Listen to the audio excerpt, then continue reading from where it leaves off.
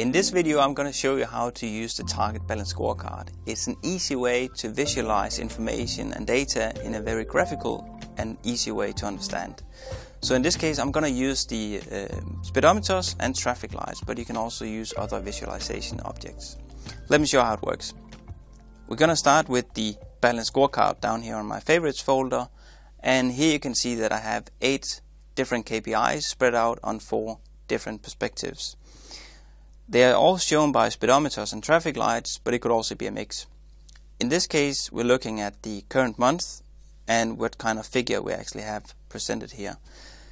The traffic light shows me if I had a positive or negative trend within that period. If I choose another period on the criteria bar down here, you'll actually see that everything is updating. So now I'm looking at those 12 months within 2010. And as soon as I put the cursor on top, you'll see that it's now showing me December 2010 and what our actual revenue was. The traffic light also indicates that in 2010 I had a positive trend.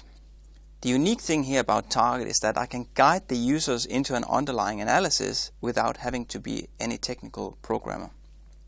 So I'm simply just clicking this object and everything will update.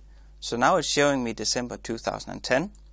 You can actually see the figure that we have here is also what we had in the speedometer. And as a user, I can decide to have a look at 2010 and simply choosing that on the criteria bar here.